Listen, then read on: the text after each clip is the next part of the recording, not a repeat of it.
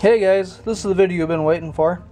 This is the installation of the PermaPlug 2200-14 M14 by 125 spark plug kit for stripped out spark plugs on your Briggs and Stratton engines. You'll have an installation driver, you'll have your insert, which I've already put on the plug, and put your red Loctite on. You'll have to buy some Loctite, but you want to use the red Loctite, not blue, not RTV, nothing else. Use red Loctite because it's designed for heat and pressure. This will actually withstand 3,000 psi of pressure, so you shouldn't have a problem if you use the correct item. Do not use anything but red Loctite.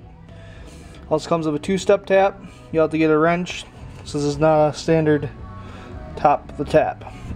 Now I've already gone through and did it on the head, because you got to be very careful to make sure you get that in there square. But this first part of the tap will screw in to your hole of your old threads. If you have enough left, it'll bite.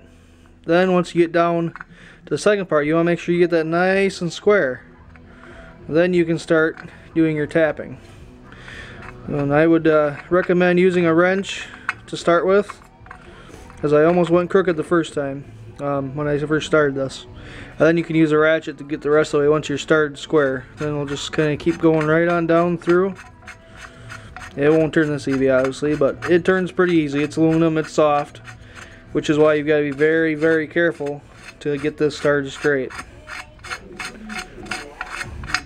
Now that we have our threads, now we install the insert. I don't know how well you can see it, but there's some little divots or teeth at the very top of that.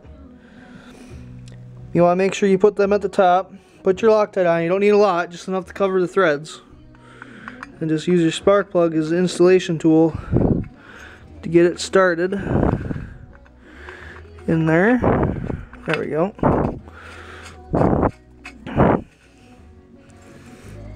I suppose I should have a spark plug socket, or the way I do it is I cheat and use a regular 13/16 socket.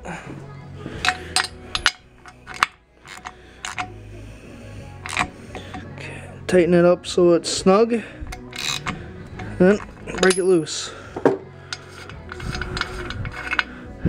Make sure your insert is flush, as this one is.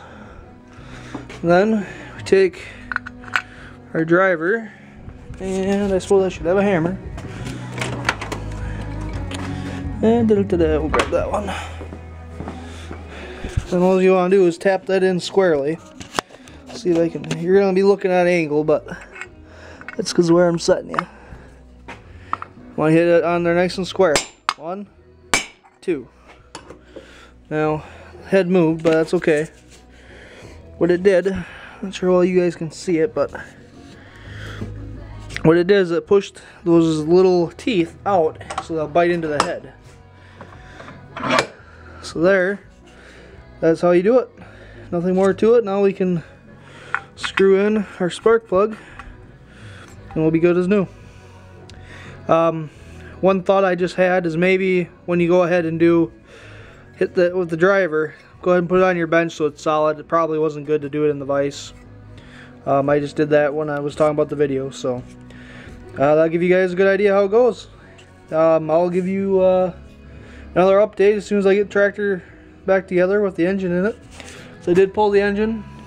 I actually removed a bolt that I got lost down the flywheel, hooked on the magnet, and I replaced the gasket in here so it wouldn't leak, because I wasn't sure if it was. Then I want to check things out inside, and I'll be doing a couple other things. I cleaned up the block, cleaned up the tractor, it's a little bit cleaner. I'm going to be redoing a little wiring and whatnot, but nothing too much. It's just kind of part of who I am, redoing things. So I'll show you guys the top of the block, and everything nice and clean, ready to go, except its new gasket. Alright guys, catch you later.